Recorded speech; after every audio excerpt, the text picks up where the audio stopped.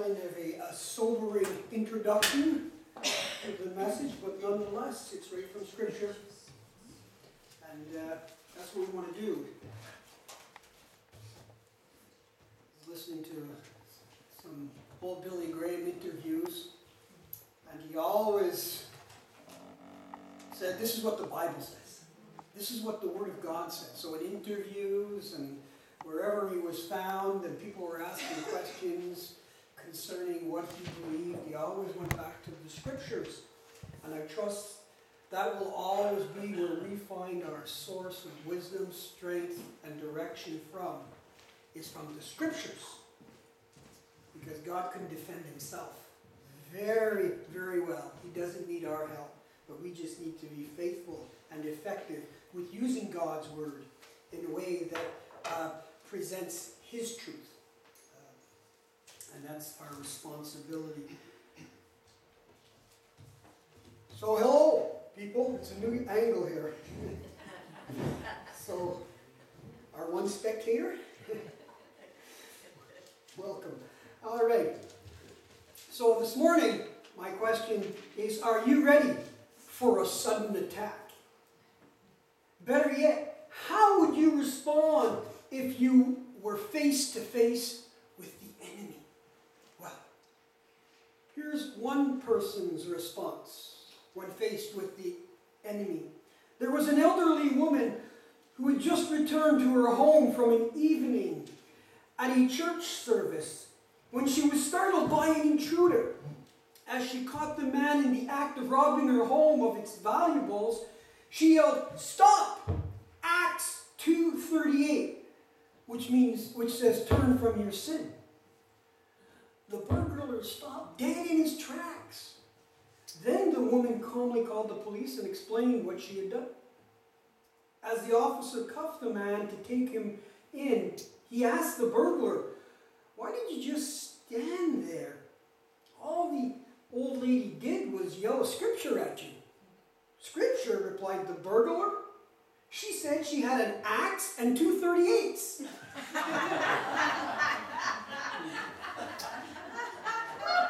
Well, it depends on how you interpret Acts 2:38. But we never know when we're going to be confronted with the enemy. And that's what Paul is conveying here in Ephesians chapter 6. There is an enemy, and for this enemy, Paul is removing the veil. And so that we can enter into and see the realm, the invisible realm. He talks about it being the heavenly realm, that there's this war going on and being waged. And in one sense, it's a scary proposition. But Paul is encouraging the believers. I'm telling you, this is the situation so that you can be prepared when the evil day comes, when you find yourself under attack. David Wilkerson spells out very clearly what this is all about for the Christian and what they experience in a post from March of 2007. And you know David Wilkerson probably from The Cross and the Switchblade and that movie there, which is based on a true story as well. But he writes this: "If you're a Christian who seeks God with your whole heart, you are a target." He says, "I'm speaking to those who endure deep trials and perhaps are worn out, emotionally, physically, or spiritually. We live in a time of great stress when trials can come upon us suddenly and leave us overwhelmed, weary, and confused. I thank God for every Christian who right now is enjoying this season of blessings. Your life isn't under great stress, and you're not facing trying tests or deep pain. I'm grateful to the Lord. He is providing such seasons in His children's lives. Yet, we know from Scripture that storms and great trials come to all who have truly given everything to Christ." See, even the Apostle Paul says, not if the evil day comes, but when the day of evil comes. Psalm 34 verse 19 says, "Many are the afflictions of the righteous. Moreover, if you hunger after the Lord, if you're determined to seek Him with your whole heart, you will continually be a target of the devil's envy." And so we have testimony of our contemporaries, but we also have the testimony of Scripture that there's an enemy against us. And perhaps we have personal testimony ourselves that we've experienced times when, where is this affliction coming from? Where is this pain? Why are my thoughts going in that direction? I don't know exactly how Satan can influence and attack. It's presented in Scripture. We need to believe it, but we don't know all understanding how these attacks occur or when they attack or why they, well, we did discuss why they do occur. However, we can better be prepared for them. And so the Apostle Paul talks about the armor of God. So as we begin this message this morning, if you have your Bibles, would you turn again with me to Ephesians chapter 6. So the Apostle Paul, of course, this is one of the prison epistles. And as the Apostle Paul was maybe chained to somebody, chained to a guard, or perhaps there was a guard watching over him, and he could have been under house arrest. The Apostle Paul looked at this guard and looked at the armor he was wearing. And in so doing, thought to himself, with his spiritual imagination, this is how we should dress, how we should be prepared as Christians. So the Apostle Paul took the armor of a soldier and applied it to the Christian life. And how we need to be wearing the armor that God has provided for us already. When he uses the terms put on, really what he's saying is apply what God has already given to you. Just like in a previous chapter, he says we should take off the clothes, the old clothes, and put on the new clothes. And of course, we've been made a new creation in Christ Jesus, but we need to wear it. Wear what we say we claim to be. And that's what he's saying here, but except he's making reference to a soldier and how we can appreciate the battles that we're in and how we should respond by looking at a military soldier and the armament that they wear. So, we're at verse 15. We've already started with the belt of truth, and we continued last week with the breastplate of righteousness. And so this morning, we are going to talk about the boots. The boots that bring peace in times of trouble. Question: how many things have you been preparing for this past week, month, or year to date? Preparation is an important step to success. At least that's what all the experts tell us. We need to be prepared for our financial situation. We need to be prepared for employment. We need to be prepared for marriage. We need to be prepared for raising children. We need to be prepared for this, prepared for that. And like we're constantly thinking about being prepared. Well, that's so true in the spiritual realm as well. In our Christian walk with the Lord. We need to be ready. Look what verse 15 says. And with your feet fitted with the readiness that comes from the gospel of peace. Go big. Let's go big. Feet first. And so the Apostle Paul, as he considered the Roman soldier and he saw their feet and the boots that they were wearing, we notice that he doesn't mention shoes, but we can assume that. In ancient times, the soldier needed to be ready for battle. It doesn't mean he was always in battle, but he could be. That's just why Urgence Santé or 911, they are ready. They're usually ready, even though they're not constantly ministering to patients, or driving to homes, they're ready. You look at the Tim Hortons and you see them there. They're ready. But the idea is we always have to be ready. The soldier was always ready, just in case. And how he was related to his boots and how he was wearing them really showed if he was ready or not. Imagine a fully armed soldier. He has all the armament on. He's got the belt of truth on. He's got the breastplate of righteousness. And he's got the shield of faith. And he's got all of these things on, but he doesn't have the shoes. What does that tell you? He's not ready. Because there's no shortage of hazards on the field. Once you're called in to do it, you got to go. And if you don't have the shoes on your feet, these military boots, there's all kinds of debris, twigs and stones and metal pieces. Who knows what you're going to step on? So you need to be ready. Not only is protection from hazards, but these boots also provided security and stability. We've got snow boots today. Gertrude, you were showing me your boots you got on Wednesday. And if you look at the bottom of the boot, you've also got, they're studded. Because we have our own battles in this corner of the region of the world. It's called snow and ice. And we need to be ready when we're called out to that Bible study and prayer meeting and Mrs. Stins. We don't want to fall. So we've got, we're ready with our boots that have some type of metal pieces or studs at the bottom so they can grip onto the ice.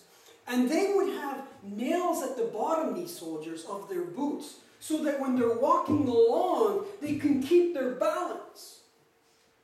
And what does all this mean to you and me as Paul relates it to the readiness that comes from the gospel of peace?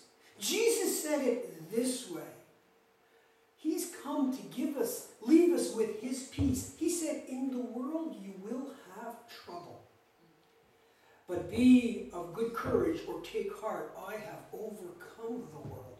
You see, Jesus was saying that to his disciples in John chapter 16. He says, I'm going away. And where I'm going, you can't come. But be of good courage. Don't think that I've left you.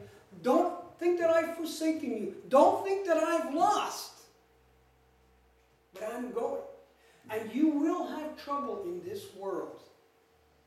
But he has promised his peace. You see, the prepper, it says, the readiness with your feet fitted with the readiness that comes from the gospel of peace. The readiness is also recognizing that in this world we will have trouble. It's not an if, but it's a when. It's not a possibility, but it's a guarantee. And so if we're ready for that, we can be reminded of the peace that God provides for us. In other words, we prepare ourselves now. We learn to experience the peace of God, the gospel of peace. It says the gospel of peace. The word gospel there means good news. Now, oftentimes when we think of good news and the gospel of peace, we think of going and advancing, of preaching. But I don't think that's the emphasis here in this text, within this context, because in this context, we're to be standing against. We're not to be advancing. We're not to be going. We're to be hunkering down. This is for the Christian that we can enjoy and experience the peace of God from day to day. This is the peace in times of trouble, in times of division, when our souls could be divided because of the issues of life, the worries of life that we're going through. God gives us a peace in the midst of a storm. He doesn't take the storm away from us, but He can give us that peace. We need to be ready for the storms in advance and be preparing for them, learning what it means to enjoy the peace of God. So when the battle occurs and the evil day is upon us, and it will come, there's so many different ways in which we can describe evil, whether it's persecutions or whether it's problems and circumstances, afflictions of some kind. We all go through them. And for the believer, we're not excluded from them because we are Christians. In fact, we will be afflicted perhaps more so by them because we have an enemy, a spiritual enemy, as the Bible says. And so we need to be reminded of that. Do you remember in 2 Chronicles chapter 20? The people of Judah were about to be invaded by the powerful enemies of the Ammonites and the Moabites. They were afraid. But the Lord spoke to King Jehoshaphat and said, "Do not be afraid, nor dismayed by reason of the great multitude, for the battle is not yours, but God's." You see, in the battles of life that we go through, we can be reminded that God is in control and that the Lord will take care of us. The Lord will minister to us. And that gives us a sense of peace and calmness in times of trouble and division and discord within our own soul, and will remove it from us. So we need to be reminded about having our feet fitted with the readiness that comes from the gospel of peace. The gospel of peace, it's a result of trusting in or having confidence in God. Allow me to share some promises that bring us peace in times of trials. We are loved by the Lord. We are saved by grace, and we are kept by grace.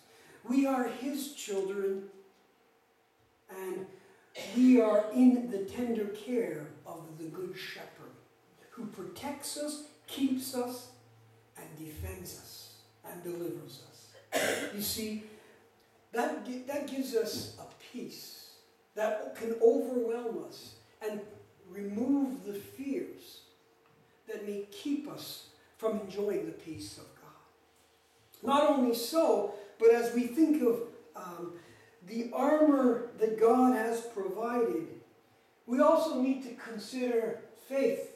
It's all about faith.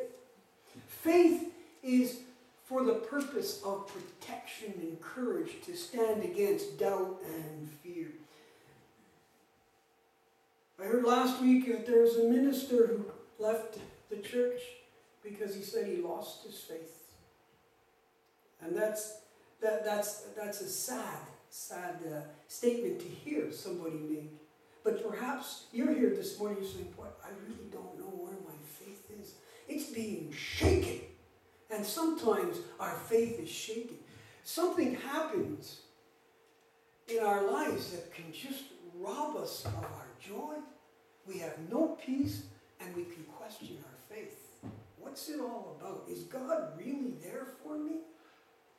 Well, faith is important. The Bible says faith is the victory that overcomes the world. Look how he compares faith in verse 16 of Ephesians chapter 6. In addition to all, take up the shield of faith, with which you can extinguish all the flaming arrows of the evil one.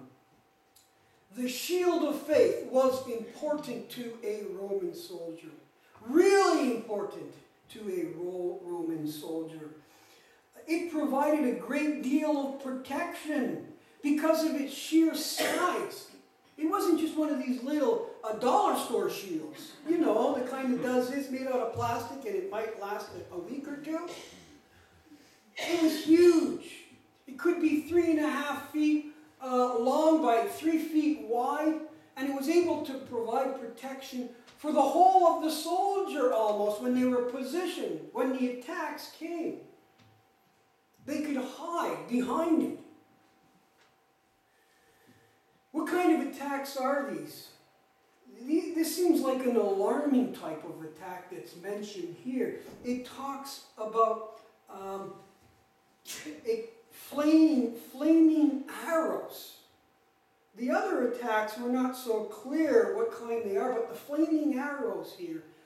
When I think of flaming arrows, what makes these attacks so serious and so dangerous is that flaming arrows can come out of anywhere, from behind anywhere.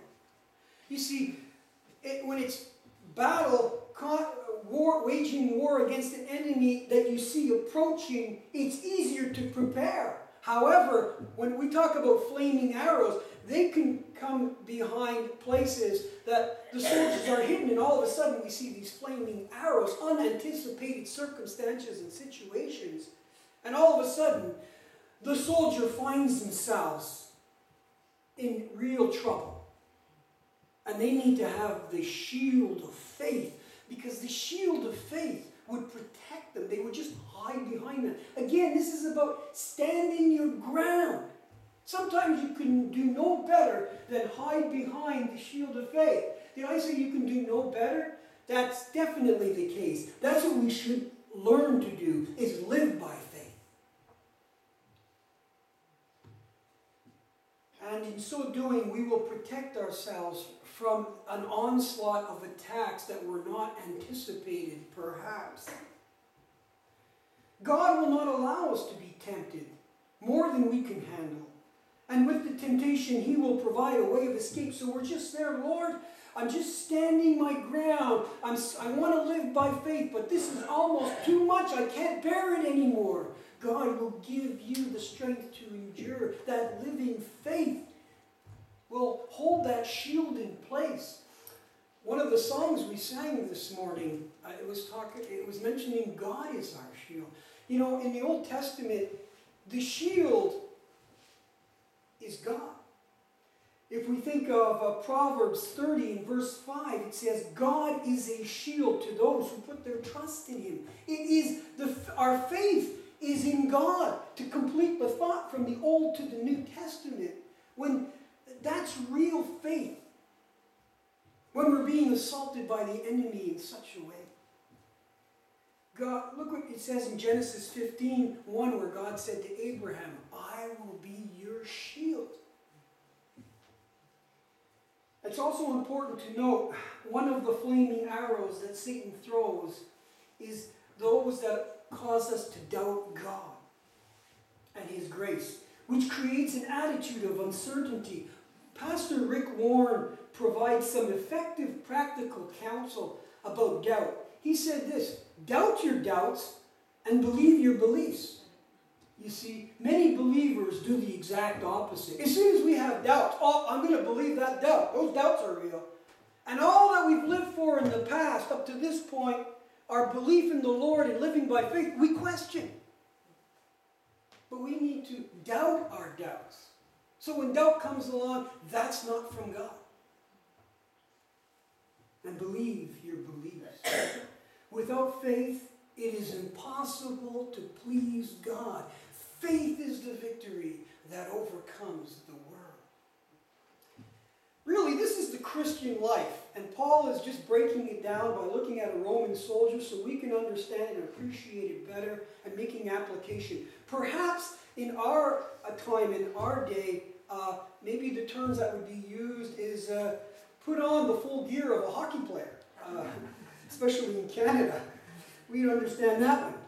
But back then, the Ephesian believers would know exactly what he's talking about as he makes illustration and uses metaphorical language. Not only so, we're not done yet. The last piece of equipment, of armor that we need to put on is what? In verse 17. Take up the helmet of salvation and the sword of the Spirit. Well, let's just stop with the helmet of salvation. To me, this speaks of preservation. If the last statement speaks of the shield of faith, speaks of protection, this speaks of preservation. The helmet was put on last and vital to the survival of protecting what? What is up here that needs to be protected? Perhaps in my case, not a whole lot. But that's where our brain is. That's where our mind is. We think. The rest of the armor would be useless if we didn't have on the helmet of salvation and we were hit on the head. In the spiritual battles, the Christian must endure. When enduring also, it's essential that we have our thoughts. Where are our thoughts when things are going difficult? When we find we're under attack? When we can say this is an evil day? Where do our thoughts are oftentimes in the gutter?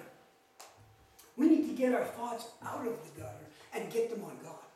Especially in times when the spiritual battles are so severe that we need to think on things above where Christ is seated at the right hand of God the Father. But it talks about the helmet of salvation.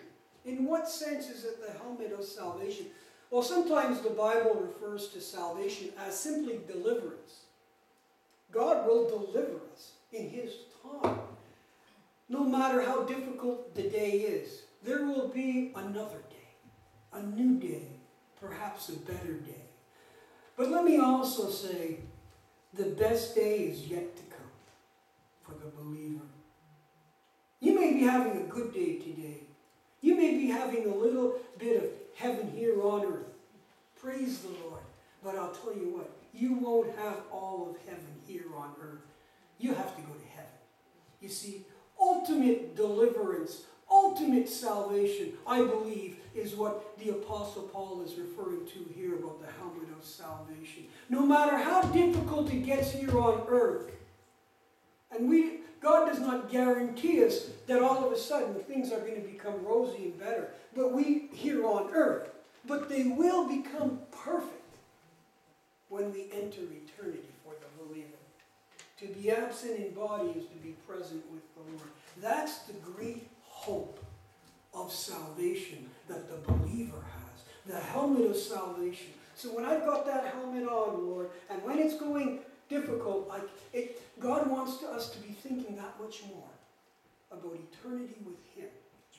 And that helps to protect our thoughts and minds from wandering, from focusing on the enemy too much, becoming discouraged, our minds going into the gutter.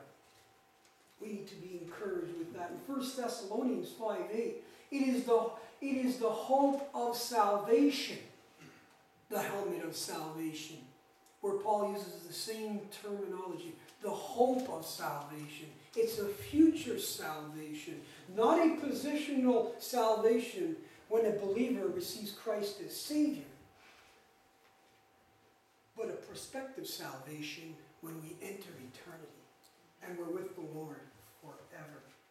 The Apostle Paul would write in his final letter to Timothy, "The Lord will rescue me from every evil attack and will bring me safely to His heavenly kingdom."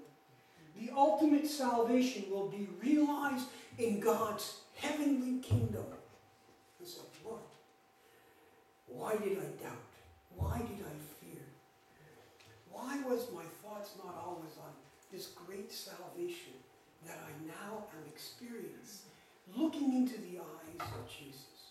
My question to each of you here this morning, do you have that hope? Do you have that hope? Is that a real confidence that you know you're preserved by God's grace?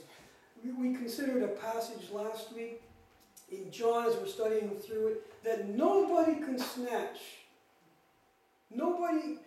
The believer cannot be snatched out of the hand of God because He's protecting us in His loving care. Is the helmet important? Let me share this story. It's hard to deny the importance of the helmet. That's true.